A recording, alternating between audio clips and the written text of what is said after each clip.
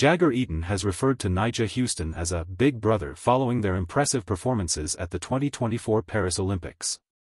Both skateboarders won medals, showcasing their skills on the global stage. Eaton's comment highlights the strong bond between the two athletes, reflecting mutual respect and camaraderie in the skateboarding community. Their achievements not only celebrate their individual talents but also underscore the supportive relationships that drive their success. Fans are excited about their accomplishments and the positive dynamic between these top skateboarders.